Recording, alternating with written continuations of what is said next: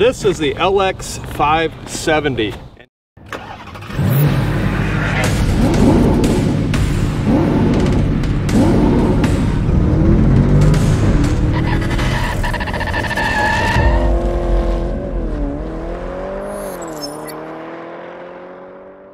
We borrowed this vehicle today from our friends at Heinz Toyota in Mankato, Minnesota.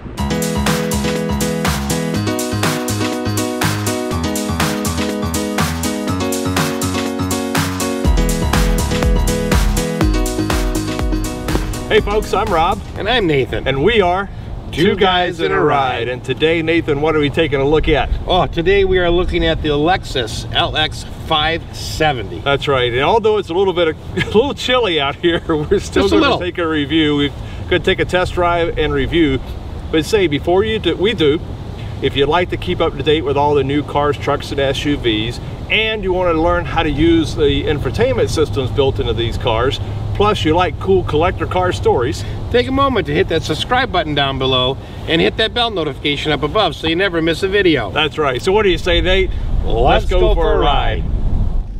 All right, taking a drive, going for a ride in the Lexus LX 570. Yeah, this is really nice. Okay, I got to give away my bias right away. I'm a big Lexus fan, and I've always, speed bump, there we go. I've always wanted one of these vehicles, but I'll try to remain partial and just talk about the wonderful attributes of this Lexus. That was really partial, or impartial. It was partial, yes. But right away, just the interior sound level and how quiet it is. It's just absolutely amazing.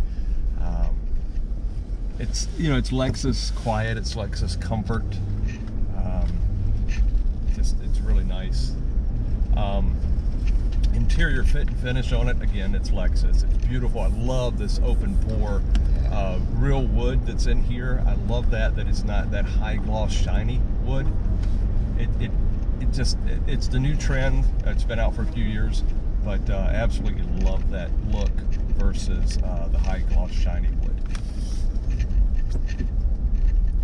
Acceleration, we'll talk about that in a few minutes.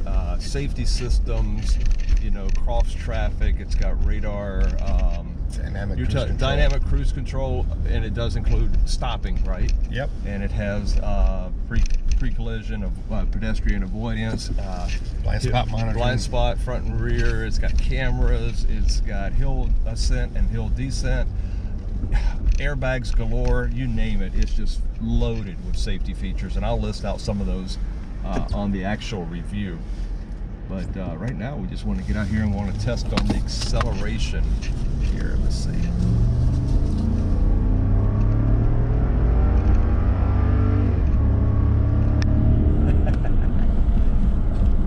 You're in a big vehicle, so it seems like it's kind of lumbering, but it's actually not. You're really moving pretty quickly.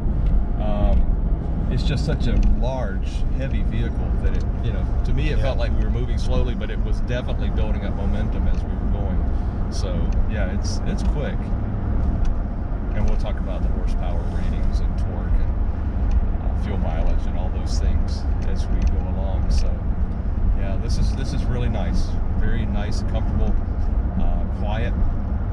Very quiet.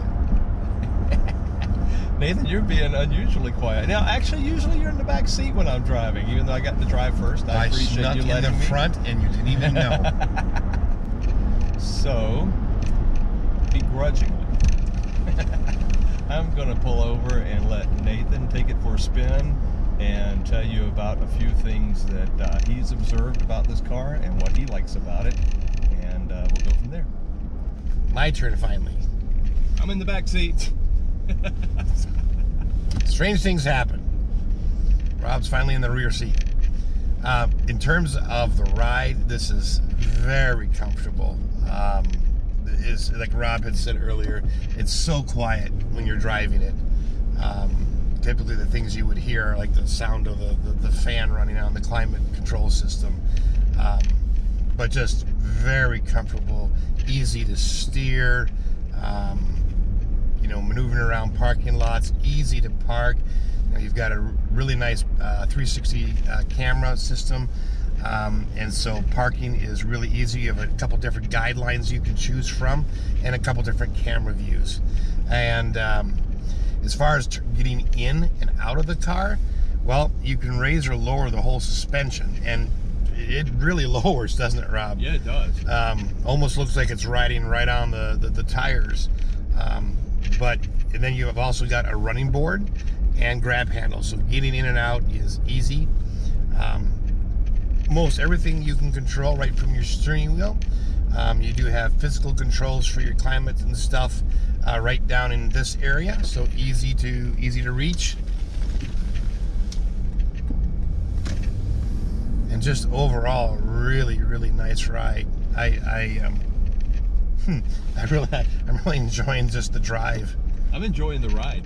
Yeah, it is just really, it's just pleasant to be in. Like Rob said, the surfaces are beautiful. The seats, by the way, are 14-way power on driver and then 12-way power on passenger. So you've got infinite adjustments to make things comfortable. And you do have a 3-person memory setting on the driver's side here to adjust seat, steering wheel, mirrors. So just, yeah, really comfortable to drive in. Coming up next is going to be Rob's review of the exterior, and then after that, my review of the interior, and then we'll cut a little video about just some of the technology on this vehicle. Yep. All right, so we'll see you then. Keep watching. The LX 570 was created in the 1990s as an answer to the Range Rover. It was a more luxurious version of Toyota's Land Cruiser, and it fit right in with the rugged and off-road ready SUVs of the day. You don't have to give up comfort and convenience to get the capability of a full-size SUV. With the LX 570, you get a whisper quiet interior with seating up to 8 and the ability to tow a trailer or tackle practically any off-road trail. This is the Lexus LX 570.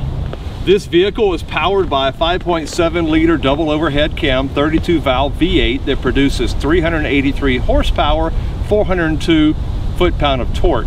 It's driven by an 8-speed automatic transmission with sequential shift, 4-wheel drive with an electronic transfer case, and a 3.307 axle ratio.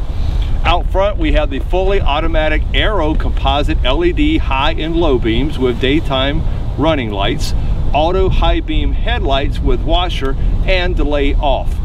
Also have front fog lights, the metal look grille with chrome surround, body colored front bumper with chrome bumper insert, and 2 tow hooks plus front and rear skid plates. You also have laminated front windshield, rain detecting intermittent wipers with heated wiper park.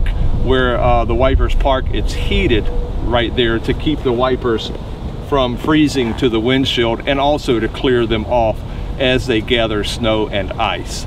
Let's take a look around the side.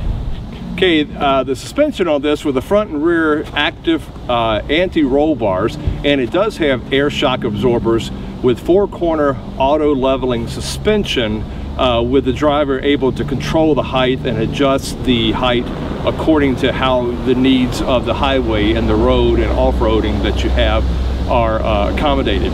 It also has speed-sensitive steering, has permanent locking hubs, double wishbone front suspension with coil springs, with a multi-link rear suspension with coil springs. Now there are 4-wheel anti-lock brakes, and it's 13.9-inch front and 13.6-inch rear vented disc. Now the wheels are 20-inch by 8.5 split 10-spoke aluminum alloy 2-tone machine gray finished, and they're wrapped in P285 50R20 all-season tires. You do also have illuminated running boards, body colored power tilt down heated auto dimming side mirrors with power folding and the turn signal indicators built in. Also has perimeter approach lighting. You do have the chrome side window trim and black front windshield trim. It also has the chrome door handles, and it's got a touch sensor here to lock and unlock. You have the deep tinted glass, roof rack rails, and it also has an express open and close sliding and tilting sunroof for the front first row with sunshade. Now, some of the safety features are brake assist, electronic stability, daytime running lights, child safety locks, traction control, blind spot monitoring, lane departure warning. So many things on this vehicle that are built in for safety, plus many, many more. Let's take a look out back. Okay, out back you do have a body colored step bumper, and you have one tow hook as well. It is a fixed rear window with a fixed interval wiper and defroster. Also has the lip spoiler, has the class 4 towing equipment with trailer wiring harness, and this does also have a power lift gate and a rear cargo access, to the rear cargo access, excuse me. It also has the LED brake lights, single stainless steel exhaust, and also has an underneath spare tire with an aluminum spare wheel. Now let's take a look inside. Cargo volume behind the first seat is 83.1 cubic feet. Cargo volume behind the second row seat is 41 cubic feet, and cargo volume behind the third seat, I've got those folded, is 15.5 cubic feet. Now, one of the interesting things on this vehicle is these third row seats. They don't come completely out. What you do is you fold them down like you see here, and then they fold up against the side of the back cargo area. That's one of the rubs on this older design car. So it just really depends on how much storage space you need back here. Like I said, you get 40 some cubic feet even with those seats still in place. And I absolutely love this split cargo door. Just folds right up like this, and then close it back down electronically. And you've got the high mount third brake light, and you've got your rear view cameras and all there as well. I like the chrome strip along here, I like the chrome strip in the lighting, and then of course the nice Lexus badge. Let's take a look around the side again and talk about the dimensions.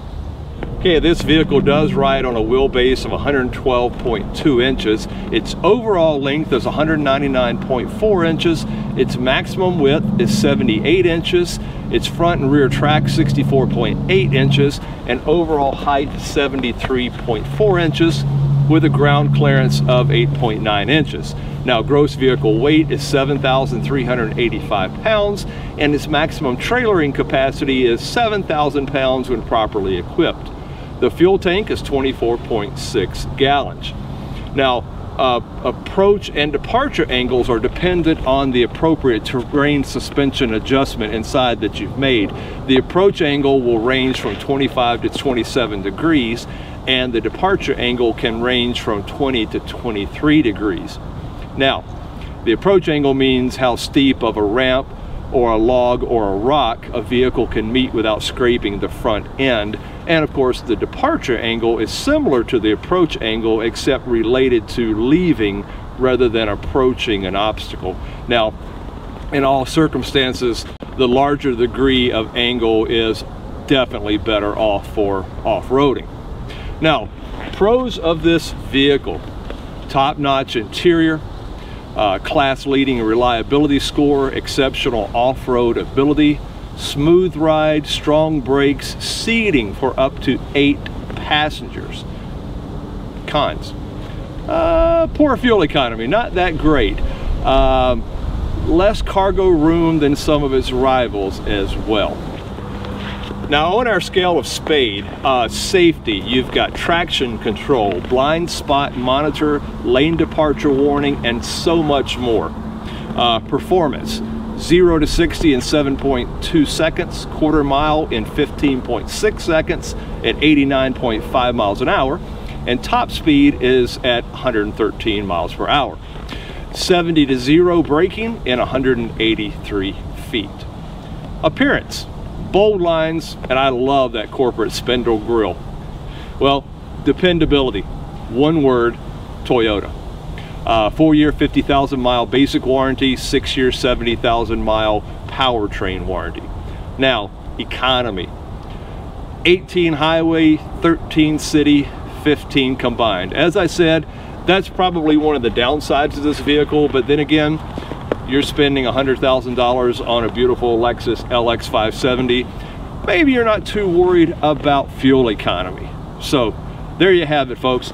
Beautiful LX 570. That's my review of the exterior, giving you an idea of some of the specs and horsepower and styling. Nathan is coming up next, going to take you for a tour on the interior, and then later we're going to cut a separate video that is an infotainment how-to on how to use all the great infotainment systems and safety systems and pairing your phone and all those things that come on this vehicle and all of today's complicated technology. So keep watching.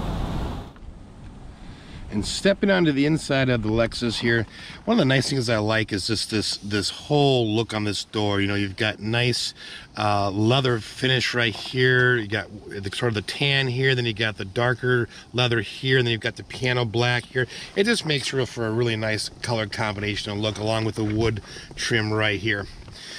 Down below here, you do have storage, bottle holder, and extra storage, and then of course part of your Mark Levinson sound system. Okay, up here you've got all auto up and down windows. You got your window lockout, your lock unlock buttons, your mirror selector, and your power folding mirrors, and then your auto mirrors right here. And then you have 3-person memory settings for the seat and steering wheel and mirrors. Over here on the seat, you've got 14-way power, which does include 2 lumbar adjustments. One does the front and one does the back. And on the passenger side, it is 12-way power. Okay, coming up underneath here, you've got your trunk release, you've got your gas cap release, you've got a little extra storage right here, and then right up here, you do have a button to turn off your side curtain airbags, which are sensitive in terms of sensing the vehicle rolling over. So when you're off-roading, you want to turn those off. Here we have front auto lights button, and then we have the headlamp wash button, and we have the HUD on or off button, and then this one is front airbag disengagement, so that when you're off-roading, it won't sense something falsely and then trip the airbag. Over here you've got, of course, your dashboard lights, your odometer, trip meter. You do have your tilt and telescoping wheel right here. All right, let's take a hop in. All right, so let's give it a start here. It is push start. And of course you get a nice LX that shows up in here, and then you get a Lexus that graphic that shows up in there. All right, so on the steering wheel, basically you have all of your media infotainment stuff over here, and then as well as your phone, and then your voice command. Over here on the right, you have all the controls here for your driver's information center, as well as your lane keeping assist, and then your adaptive cruise control gap setting. All right, and your cruise control on or off and resume and set is all down here. You do have paddle shifters. Okay, over on the far left, of course, you've got your lights here, auto and parking and so forth, and then you do have fog lamps right there. Okay, and then over here is your windshield wipers. Moving down just a little bit below here, we've got 3 additional buttons. This is your, it turns on your pre-collision system alert, and then you can change the gap setting for that. Then you can actually turn your rear power door off so it doesn't work as a power door, or on, and then this is your button from the inside to automatically raise or lower the rear door, which is, I like that. All right, then moving over here to the infotainment system. It is a 12.3-inch screen. It is a Mark Levinson sound system with 19 speakers, and it's just incredible. I do like, despite the fact how this is raised and kind of stuck in there, that the dash is built up and around it, so it looks like it's part of the vehicle and not an add-on. That's really nice. Love that wood trim and the leather surfaces. Moving on down here, you got a beautiful Lexus analog clock. You have your physical controls for your media right here, as well as your CD player right here. Hazard button there, and then the rest of these are all of your temperature and climate control buttons. This is a quad zone temperature or climate control system. Moving on down here, there's another door. If we just press that and get in here, you do have a wireless phone charger, and then you have a USB and 3.5 millimeter charging, or a USB charging jack and a 3.5 millimeter audio input jack. Okay, if we bring this up here, we have cup holders underneath there. Over to the left, we have our electronic parking brake. Moving straight back here, you just have your gated shifter. And then we'll move back a little bit further, and you have a heated steering wheel. You have ventilated, 3-stage ventilated and heated seats, as well as an auto setting for the seats where it will sense what the outside temperature is and adjust your seats accordingly. Now down here, these two have to do with mostly with your off-road system. This is a turn assist when you have crawl mode engaged. Crawl mode is engaged by pushing that button. Then you have traction control on or off. You can lock the rear differential. And then you have ECT or second gear start button right here. If you are in crawl mode, you can adjust your different types of modes using this button, depending on the surface you're driving on. This one controls your drive modes. Over here you have your 4 high and 4 low, and then you do have a button to raise or lower the suspension on the vehicle. And then you do have another physical button to actually turn that whole feature off. Moving over here, you have your ventilated and heated and auto settings for your passenger seat. And then over here is all the controls for your infotainment system. So this is the mouse that moves around the screen. And then you've got shortcut buttons right here, as well as on either side you have an enter button that you can click. Now, let's move backwards to the center console storage, where you can probably hear it, but you've got a cool box down here. Okay, and that just has a little button there you turn on or off. Okay, and you have very deep storage, very deep. In the back here, it is recessed a little bit, which is interesting. It's supposed to give you a little bit more space for something taller, a taller bottle or something if you had it stored there, but it's a very spacious area. All right. Moving on over to the glove compartment. This is lockable, and there's plenty of storage in here. It does have shelves. Okay.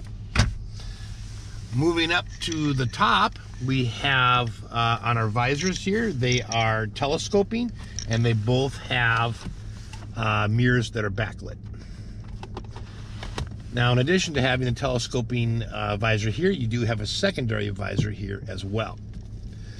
Okay. On the mirror itself, this is auto dimming, so your on-off feature for auto dimming is right there.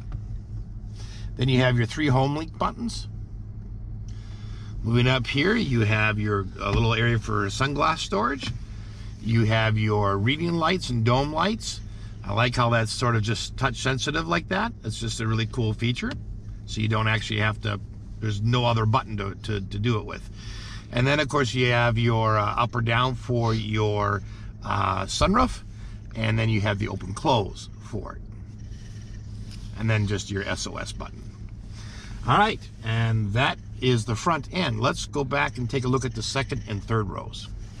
So stepping back to the second row on the door here, again, you've got plenty of storage down here. A bottle holder, you've got 3 of the Mark Levinson speakers, you've got your auto up and down window here, and again, just that gorgeous color combination that I really like on the doors here. You do have, on the second row, you do have window shades that pull up, and then they just clip right in there. There we go. Just a manual clip, and then you bring them down in there on both sides. You do have a power forward and back on the seat. Okay, and then this is the release lever to pull the seat all the way forward. And it's also a lever to recline the seat. You do have dual seat pocket storage on both sides, and this one does come with the entertainment package, so you have dual screens. They are adjustable as far as tilting them, and then you do have a remote that works and controls both of them. Okay, down here in the center console, where you would typically expect to see climate control buttons, they're not. This is just your 2 air vents right here, and then you have all your plugins and your volume and stuff for your headphones, HDMI plug in here, it's would be another plug-in like from like a PlayStation or something that could plug in right there and then go to your screens. Okay, and this does close. Where they put the climate control is in the armrest, which I absolutely love. And I really like this. I like it that it just falls right to hand as you're sitting in the seat. You don't have to lean forward or anything. So here's all your basic heat and ventilated controls and your temperature controls. And then of course you do even have an auto temperature setting. And each side it can set its own temperature, which I just think is fantastic. If you go back a little bit further here, underneath, open this up, you do have a little spot for earphone storage, and then of course your remote control for your infotainment screens. And then down here as well on the floor, let's see if we can see this, you do have a 12-volt outlet right here. You do have reading lights at the top, and then your air comes from 3 different sources. You've got your vents in the ceiling, you've got your vents in the center console, and then you have vents underneath the seat. Okay, so to get in the 3rd row, you just pull this lever. Everything goes at one time and lifts right up. It's just one button. So in terms of headroom, I've got a lot. Now legroom, the seat is scooted forward, but it would normally be about right back here. So you're gonna have, 4 to 5 inches of space. It's huge back here. It's extremely comfortable. And then I had mentioned that that same lever I used to move the seat all the way forward to get into the 3rd row is also your reclining. And look at how far you could about lay it backwards and go to sleep in here. All right, let's hop in the 3rd row and take a look at that. So in the 3rd row, I still have about, about a ½ an inch of headroom, so I'm not touching anything, which is fantastic. I do not have as much leg room in the back. This would be for children or a smaller adult. And you would, in most circumstances, you'd only have these down for short periods of time anyways. There are 2 dual cup holders on either side. There's a little bit of storage on either side as well as your grab handles. And then you do have your own climate vents here in the rear, as well as another light back here for reading. So it's nice to have that 3rd row when you need it. So first thing you want to do in the back here, you want to fold these seats, is just hit the headrest. Then if I hit my right button here, I got one for the right seat and I got one for the left seat. Whoops. Like I said, you want to fold that. Okay, then if I take and I push this button here, here we go, it'll fold it right up into the side, giving you much more space back here for storage. Kind of interesting the way the seats go up instead of, residing in the floor, but they certainly go up. It makes it really easy. Okay, then to get them back down again, you're just gonna push and hold there. So it's just kind of the reverse order of what you did to get them down. Then you just grab the handles right here and pull them back up. So easy to do. All right, so my favorite thing actually is not a technology piece in this vehicle, it's the hood lines. I absolutely love that. It gives you such a nice clearance in front of or such a nice view out the front of the vehicle, but you've got all of these little lines that I just absolutely love. I just think it's a great look. My favorite thing. Okay, and my favorite thing on this vehicle is the design details in the rear taillights. You see the L for Lexus, this nice beautiful chrome piece up here, and then you have the little airfoils here to help reduce the noise from wind and also to make it more aerodynamic around the back. The design of those rear taillights, that's my favorite thing. Hydraulic power assisted steer sensing, blah, blah, blah, blah. All right, and then of course to get them back, I don't know what you do.